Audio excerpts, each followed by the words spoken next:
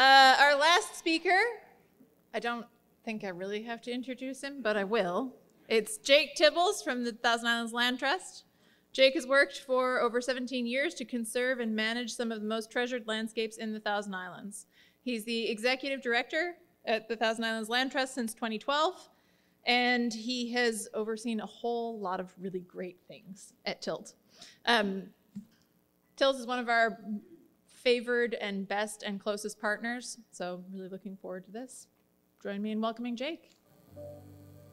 The same muskies come back to the same places over time. It's believed that they go back to the places they were born. So places like Blind Bay fulfill that life cycle. Because it's such a sacred, special, biological gift to this region. In the mornings, it's nothing to see, least bitterns, American bitterns hanging out in the marsh, great blue herons, wading along the shoreline, fishing. You got common terns, which are listed as New York State threatened species. They're flying overhead, looking for that next meal to feed their young. You get the loon calling in the background, and then before too long, a kingfisher has that iconic sound along the shoreline. Really, it is still a sanctuary for an incredible amount of wildlife. So even though the muskie is like such a large, voracious predator with big teeth, and it starts life as a really sensitive animal. So their eggs are like the size of a crossman BB. They don't build a nest, they're broadcast spawners, so they produce a lot of eggs and they distribute them around. And then that egg is what we call demersal. It sinks to the bottom, and it's at the mercy of the environment at that point. It has a yolk that it absorbs that it got from its mother. And they don't go that way. You release a bunch of small muskies, they don't go that way. They go that way. They go right into the marsh and they stay in that bog, and it's a big nursery. They're just fascinating animals. They become predators early in life. When you lose a sight, these muskies are unable to complete their life cycle.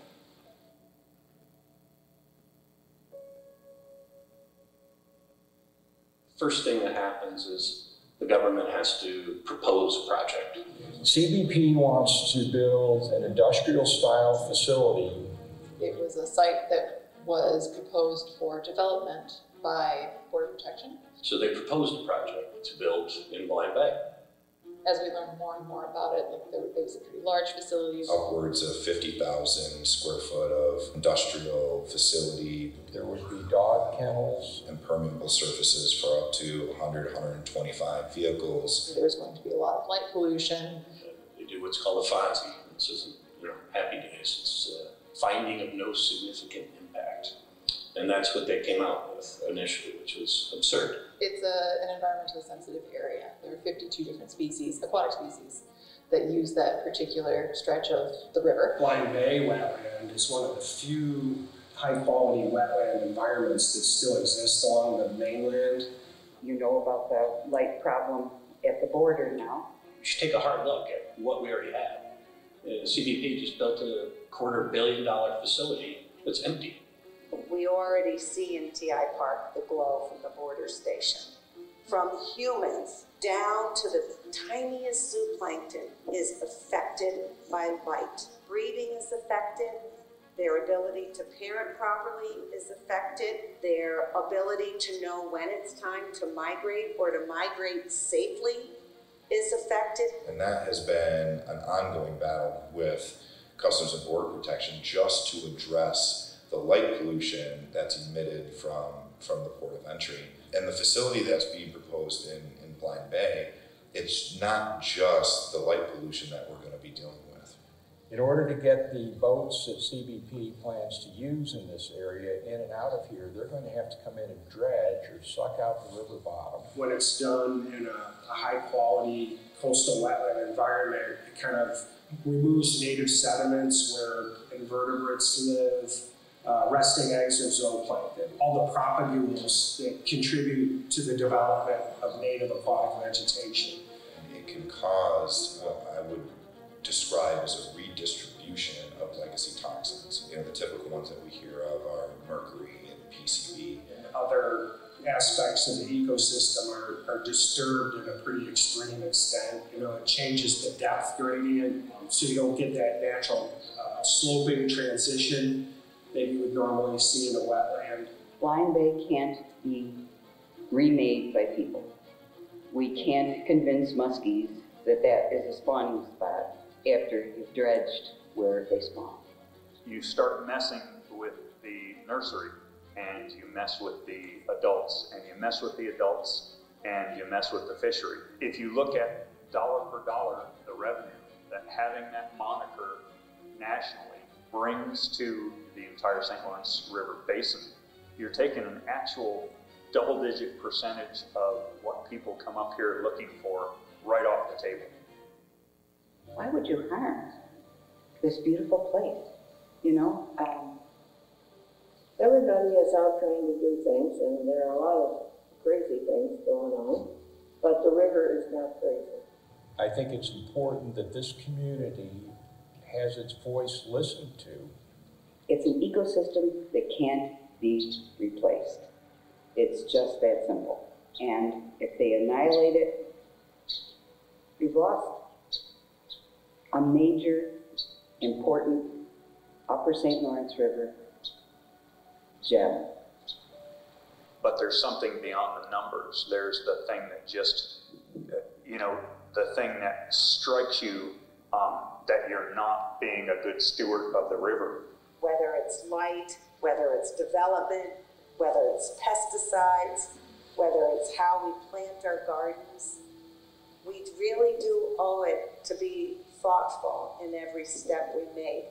Protecting and preserving those areas is really important, not just for right now, but in the long run. Like, what we'll think of this event in 10 years, in 20 years, in 50 years. Did we protect the area and preserve it for the future, or did we develop it? The muskie is part of the lore and mystique of the river. It's part of our history. It continues to this day to be a really important and unique part of the Upper St. Lawrence ecosystem. It's a wonderful river, yeah, and we need it.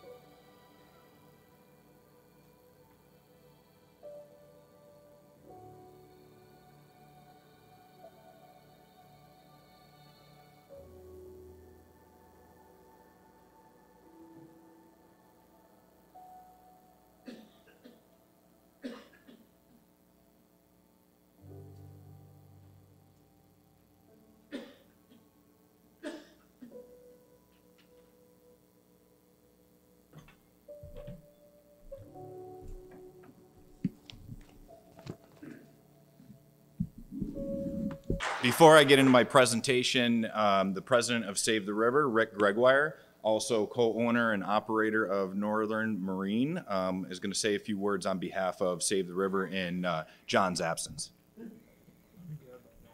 I think I just put Rick on the spot. So.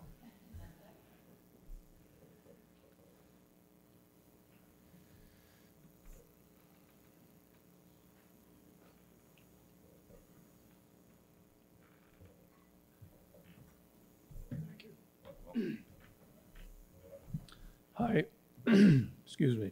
Welcome to the 2024 Winter Environmental Conference update on Save the River, or on Save by Blind Bay, excuse me, and other river communities from CBP's proposed plan to construct a new facility on the river frontage.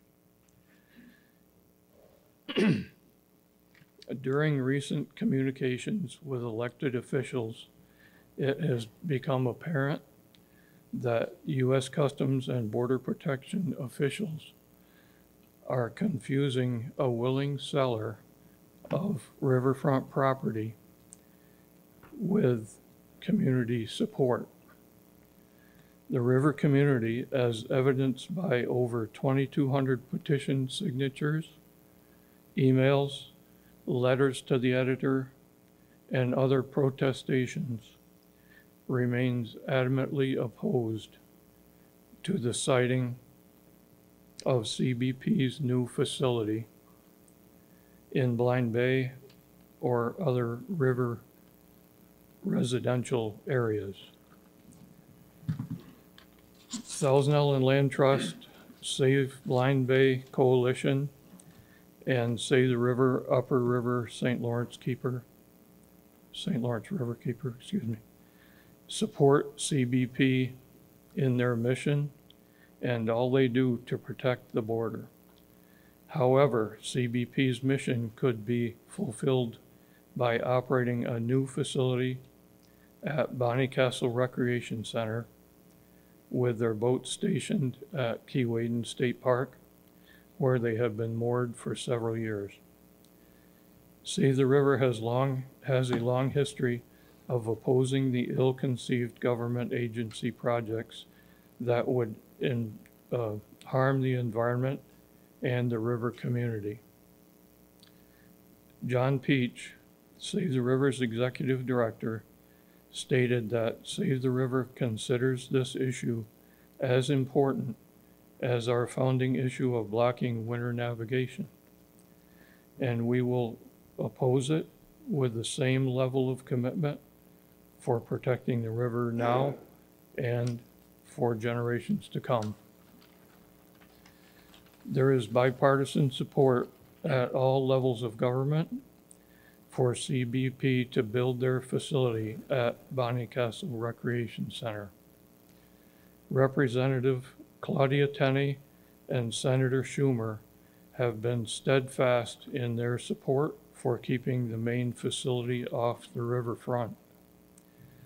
All levels of local and New York state elected officials, led by Jefferson County legislator Phil Reed, have been supportive of locating the proposed CBP facility at Bonnycastle Bonnycastle Recreation Center, It's time that the river community prepares itself for another battle with a government agency to protect our fish, wildlife, environment, and everything that is so important to our way of life. This situation, this situation is unique because Save Blind Bay Coalition and the community are offering CBP a site that is not harmful to the environment and is located at the intersection of Route 12 and Interstate 81, the main thoroughfares that CBP needs to travel to protect the border. Only 4 of the more than 40 CBP stations along the northern border have water access. Bonnycastle Recreation Center needs to be listed as an alternative site for CBP's proposed new facility so that it can be properly evaluated. CBP's resistance to this listing is only going to make community resistance to a riverfront site even stronger and more resolute. Thank you. Again, my name is Jake Tibbles. I'm the executive director of the Thousand Islands Land Trust. Just for those who aren't familiar with the Land Trust, our core mission is on-the-ground land conservation.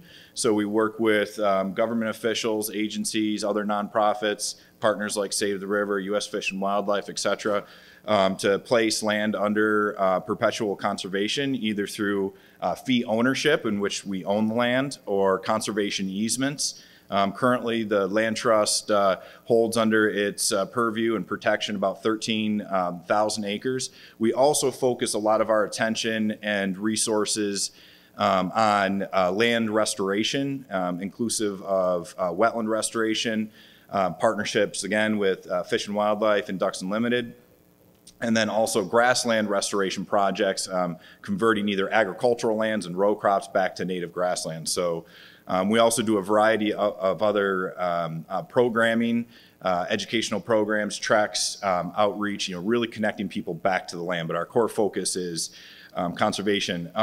So I'm just going to try to be relatively brief on the front end because I know many of you heard my presentation or sat in the presentation this time last year. I'm not going to lie, I was really hoping not to be here this year, but here we are, and Blind Bay and the proposed Border Patrol facility is still a real threat to, as John Peach likes to frame up, an environmental gem here in the Thousand Islands. Before I get started though, I do want to give recognition to both the Save the River and Land Trust staff and board for all of their hard work and dedication over the last 2 years in staying focused on advancing our various programs, projects, and initiatives, all while staying focused on this issue here in Blind Bay. We have enough on our plates as it is, but to have another threat of this scale in the river or along the river just adds to that stress. So thank you, the Tilt board and staff and the Save the River board and staff. Okay, so the whole Blind Bay issue came into light and focus in February of 2022 when the town of Orleans received a letter from Customs and Border Protection. The letter was an initial outreach to the municipality from a zoning perspective, really to gauge the interest and understanding of the township of how they would react to the proposal that CBP was putting forth. That letter went on to basically outline the proposed facility, the nature of the facility, how the operations would be undertaken, and so forth. As you can imagine, if you look here by the overlay, the aerial overlay, our immediate interest in this letter is the fact that the proposed location, or what we call their primary site, was immediately adjacent to an existing tilt preserve, which Tilt acquired utilizing North American Wetland Conservation Act funding in 2016. Just from a spatial reference standpoint, this gives you a little bit of an understanding of where Blind Bay is located with respect to the rest of the Thousand Islands. Currently, we are sitting right about here at the Harbor Hotel in the village of Clayton. This is Round Island, Grindstone Island, this is TI Park, and this is Blind Bay. So, Emma French's video does just an incredible job of capturing all the reasons why Blind Bay is an important ecological hotspot here in the Thousand Islands, from our fisheries, muskies, the 52 other fish species that the Thousand Islands Biological Station has documented here, over 30-something years of research. The fact that it is essentially a terrestrial highway for a lot of the mammals that we have that reside and call the Thousand Islands home, including fishers, bobcats, coyotes, fox. They actually use Blind Bay and the forested uplands as an on and off ramp onto the river, especially in the wintertime. That's important from an A2A perspective. When the river freezes, unfortunately not this year, but when the river freezes, a lot of those mammals will actually migrate across the St. Lawrence River and the ice. There's a whole list of New York State species of special concern that reside in Blind Bay and that have been documented through the Thousand Islands Biological Station's research, including the bridal shiner, the eastern musk turtle, map turtle, and then also other species that utilize this property that are listed, including the northern harrier, meadowlarks, and so on. I did just want to mention, when we heard Kelly's speech earlier, Rachel's speech earlier, 50% of the wetlands across the river system have disappeared. And that's just another reason why it's that much more important to save those wetlands and to protect and preserve the wetlands that still exist. So you can imagine how frustrating it was and perplexed, the community, the river community, organizations like Tilt and Save the River were when the draft EA environmental assessment was released finding that there would be no significant environmental impacts posed by the facility being proposed by Customs and Border Protection. So just to put that into perspective, I felt like utilizing a portion of that initial letter from CBP to the zoning officer in the town of Orleans, where he went to basically outline exactly what the proposal would entail. You know, looking at about 49,000 to 50,000 square feet of building space, outdoor parking, I want to say up to 120 vehicles that they were looking for, so impervious surfaces covering that property. Support space and infrastructure to include a canine facility. They were going to have a fuel depot, which was being proposed, marine storage, perimeter fencing, and high-intensity lighting, which we have seen in full effect at the port of entry. Again, just to kind of put that into perspective, most of us have probably been to the Price Chopper shopping center right there at the Thousand Islands Bridge. The structure itself, or the Price Chopper Shopping Center structure itself, is approximately 50,000 square feet. That's one contiguous building, and the parking space around it is approximately what we would be seeing to accommodate the 120 vehicles that CBP is proposing. So if you can imagine now, you kind of pull or tease apart the Price Chopper Shopping Center into multiple buildings and then strategically place them across a complex, and then modify that shopping center to accommodate the operations of an agency that falls under Homeland Security. You really have a facility that is just simply not compatible for the shoreline of the St. Lawrence River, let alone an ecological hotspot like Blind Bay. Oh. So understanding the real threat of what was being proposed, you know, early on in 2022, Tilt, Save the River, a lot of our community members, you know, folks who just knew what we were dealing with, came to the forefront to encourage the community's involvement in the public comment period.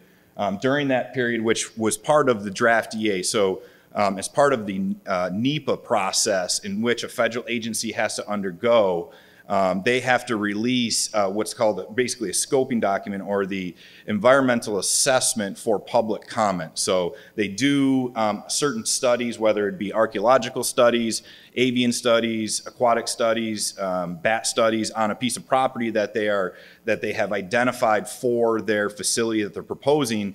They do those studies and then they release them, compile them, and then they release them for public comment. That draft EA, as I mentioned earlier, had a finding of no significant impact. The other alarming thing that came to the forefront was that study was a draft study. It was incomplete. It had only looked at the terrestrial aspects of the Blind Bay site. It did not take into consideration any of the aquatic and or the bat population that was on the property. Within, I would say, 3 or 4 months, we had well over 1,000 comments that were submitted directly to CBP by the river community. Then we, Tilt and Save the River, along with the support of Phil Reed, who's standing behind me, really worked kind of the political end in bringing all of our local officials, whether they're town board members, supervisors, local county legislators, Phil himself, Bobby Cantwell, and then all the way up through the state, Senator Walczak and Assemblyman Scott Gray, Congresswoman Tenney, and then also Schumer. We navigated that very systematically to ensure that we had the support of each and every one of those elected officials. We actually, on Jeff Garnsy's boat here, you can see a picture of all of us with Claudia Tenney, or Congresswoman Tenney. I love to use this question that she has here, and that really captures the essence of what our thinking was initially when this project was proposed. Throughout 2022, Tilt and Save the River, as part of our community outreach and building public awareness around Blind Bay, also as part of just good stewardship of our properties and preserves that we acquire, We did a shoreline cleanup, and you can see here all the debris that was picked up out of the bay. I want to say there was several hundred pounds of plastic debris, construction material, and just things that floated up. This is a picture of Tilton Save the River crew with a check for the acquisition. So as part of our strategic plan to save Blind Bay, the Land Trust positioned itself early on to actually acquire the property. We really wanted to make a quick move and take Blind Bay off the table from an acquisition standpoint. Here's Kate Brahaney, our membership coordinator, on the kayak pulling out some debris. And then also, as part of the Thousand Islands Biological Station's ongoing research and restoration of the muskie population, these were fingerling fries that we assisted with the release in Blind Bay. You can actually see here I'm holding one in my hands. And that's John Farrell himself and Charlie Tebbett, one of our attorneys for the issue. The 2022's activities and projects culminated in November when Tilt formally took possession of the property. We acquired it from Blind Bay Associates, utilizing both state and federal funding and also private funding, which came from several folks that are sitting in the audience today. Moving into 2023, we continue to push our public outreach campaign, expand awareness, garner that political support, because we knew that we were going to need that as we further waded into the discussions with Customs and Border Protection. You can see here in the spring of 2023, again, Thousand Islands Biological Station, they have these spike nets, or what we call hoop nets. They actually caught a 54-inch gravid female. That's a girth of about 24, 26 inches. A portion of her eggs were actually obtained, and those eggs were then used as part of the Thousand Islands Biological Station's ongoing muskie restoration program. Those eggs were then raised into fingerlings, and then even larger ones, I want to say 8, 9 inches, over the summer, and then released back into Blind Bay and other sites throughout the Thousand Islands. We also held several stewardship events on the property, putting up bird boxes, bat boxes, wood duck boxes, and again, building public awareness. We had several events scheduled throughout the Thousand Islands during the summer of 2023, and we formally launched our legal defense campaign, recognizing that if we were not able to take Blind Bay off the table, then we were likely going to have a long and drawn-out battle as we proceeded through the NEPA process, costing anywhere from $250,000 to $500,000 just to navigate that issue to get to a final decision. We also released our Save Blind Bay petition, Say No to Blind Bay and Say Yes to Bonnie Castle. I'm going to talk just briefly about Bonnie here in a second. But I want to say in the first 6 months of the release, we had over 2,000 sign-ons. If you haven't already, please do us a favor. Go ahead and grab that QR code. Yeah, QR code. And now also, I believe at the Tilt table and the Save the River table, there's a couple posters there. We encourage you to go ahead and sign on. So as we closed in at the tail end of summer, really hoping that Customs and Border Protection would kind of hear the resolution of the river community and take a closer look at the Bonnie Castle Rec Center as a viable option for the facility, coupled with existing marine access at Key Waden State Park. And we started to hear some back channel rumors that they were starting to take a closer look at one of those alternatives. Our hope was that it was going to be Bonnie Castle, which was proposed by the town of Alexandria. Unfortunately, they did not.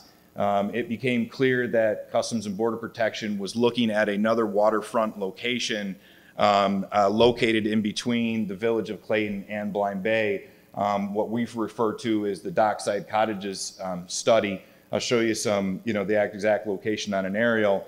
But towards October, this was a CBP contractor who was out in front of the waterfront section on Dockside Cottages, doing what we believe conducting bathymetric surveys of the river bottom to understand, what type of access they were going to have to the river. So this is the Dockside Cottages site itself. You can see you've got the waterfront here. This was where I suspect the main facility would be located. Again, right in the heart of the Thousand Islands. This is Round Island. You've got, I believe, maybe Picton back here, TI Park, a very high residential area, just non-compatible for this type of facility.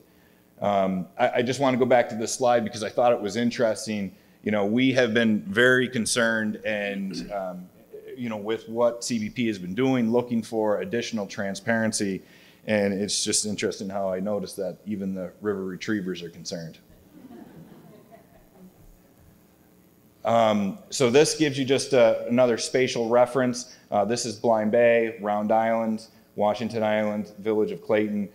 This is the Dockside Cottages location. So again, it really started to become clear to both Tilt and Save the River that Customs and Border Protection was looking to locate this facility on the near shore of the St. Lawrence River. Blind Bay being an ecological hotspot, having significant environmental impacts that would accompany this type of facility, but then also Dockside Cottages being such a residential area, the socioeconomic impacts that we would see from siting the facility there must be taken into consideration. And I know that neighborhood has really kind of galvanized around this issue. And I believe there's another petition out that's got over 750 to 1,000 sign-ons also. We believe, at the end of the day, that Bonnie Castle is still the alternative to pursue. We have been working diligently week after week to encourage our elected officials, specifically Congresswoman Tenney and Schumer, and now the governor's office. We had a call with the governor's office a couple weeks ago, and really trying to put into perspective the solution that we all have in front of us. And the case for it, it's pretty simple. The Bonnie Castle Rec Center, it's been left abandoned. Again, this has been put forth in a briefing document by the town of Alexandria. But when you look here, it's been abandoned for about a decade. The center is conveniently and safely located next to Route 12 and the 81 Cloverleaf. The bridge is right here in case if CBP needs to access Wellesley Island or the new port of entry. There's adequate space. You can see here there's several hundred acres that the town of Alexandria currently owns. CBP needs approximately 20 acres, at least that's what they've stated in their scoping document. That's been outlined here, also identified in the briefing document. There's already municipal sewer and water available. The rec center acreage is already off the tax rolls, so we don't have to worry about another piece of property coming off the tax rolls and shifting that burden as claimed by local assessors and town supervisors. There is convenient boat access already at Key Waden State Park. If you go down to the Key Waden Marina, all of CBP's boats, Border Patrol's boats, state parks, I want to say state police, all of those boats are already docked in that marina, which has occurred, I believe, for the last several years. And then just the further economic development of this area. This has really turned into a hub for economic development for the town of Alexandria and the town of Orleans. Building upon that, especially the newly constructed Welcome Center here. So this is really the gateway into New York State from Canada. This is really where this facility belongs. So just looking ahead, we did finally receive a formal communication from Customs and Border Protection. This is the first communication that we have received from them since February of 2022. This letter went out to all of the primary stakeholders involved in this issue. So the local municipalities, Tilt, Save the River, TI Park, and some of those that CBP feels needs to be informed. But what's interesting in this letter, they clearly outline that Blind Bay is still a potential site. So they have not taken Blind Bay off the table. They also outlined that they will complete their studies on that site, so the aquatic studies, the avian studies, and also the bat studies. You can see they've noted here that, however, real estate restrictions, they're talking about us. We acquired the property. We have not let them on the property, so that's ongoing drama. It also outlines in an obscure way what we should expect as a community for the process moving forward. Again, they're going to access the property. They're going to complete the necessary studies. They'll likely have to do that through a legal process. They're going to continue to study dockside cottages, and then eventually release, says early 2024, but I believe that's now.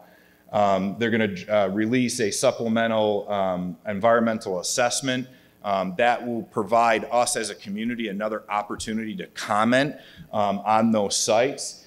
Interestingly enough, which is somewhat, for us, somewhat concerning, is that they have language in here that suggests that they will consider additional sites that comply or, yes, that comply or compatible with their requirements, which means immediate water access. So essentially how we interpret that is they're going to be looking for additional sites along the waterfront in the Thousand Islands. Really, from our perspective, the facility doesn't belong on the waterfront. It belongs at Bonnie Castle if it has to be built. So next steps, continue to advocate listing the rec center as a viable alternative. Encourage the governor's office to step in, get involved, engage CBP, and work with Congresswoman Tenney and Schumer. This would be a non-political win if we would be able to locate this at a suitable site that isn't impactful to the socioeconomic and environmental fabric of our community. Work with elected officials to establish better communication, and so on and so forth. I do want to thank the Blind Bay Coalition. Much of our efforts, connections, and resources would not be possible without the group that's been listed here today. If you're a part of the organizations represented on this slide, you know, we thank you, we appreciate you, and we still have a fight ahead of us. And then last, for more information, please check out our Save Blind Bay website for ongoing updates and more information about Blind Bay and the proposal. Thank you. Thanks to Jake and Rick. Well said. It's been 2 years approximately, and it's been an honor to work with the coalition. And just to let you know, it was a weekly thing. Now it's a daily thing. Everybody's working every day on this. We get calls, texts, emails. We're in constant communication. We are winning or have won the court of public opinion on this. There is nobody that thinks this is a good idea. And from the political aspect, people along the river pay some of the highest property taxes north of the thruway. We are for the mission. We understand the mission. We need to keep our borders safe.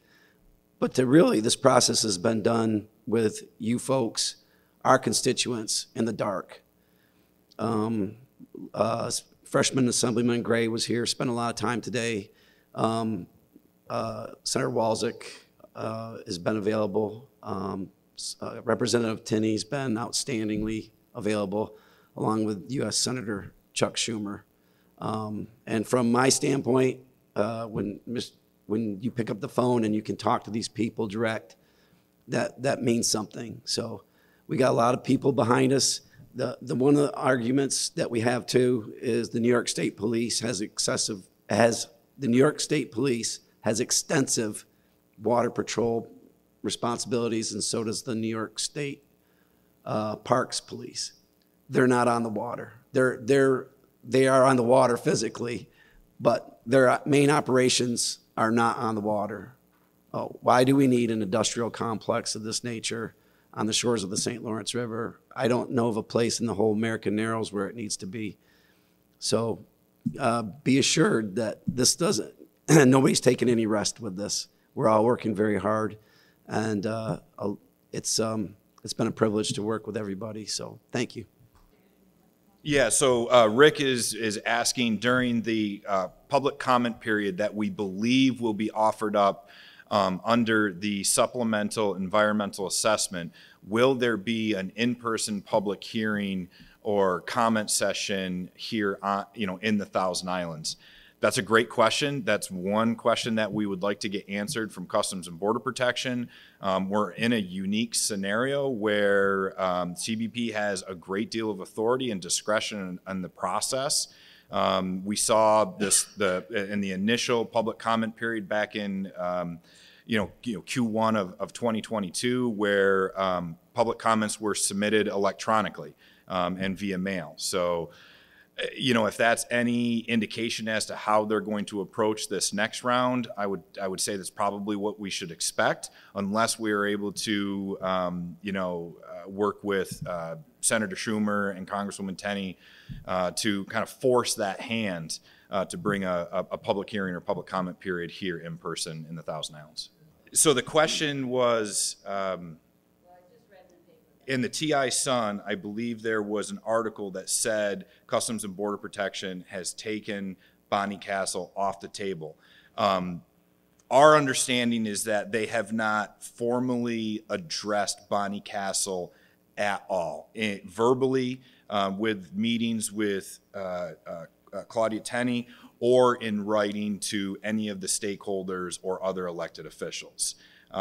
So unless there is some sort of formal document or correspondence that we haven't seen, they have not addressed it. They have not spoken about it, and when the conversations come up, they avoid talking about it. So I guess you can interpret that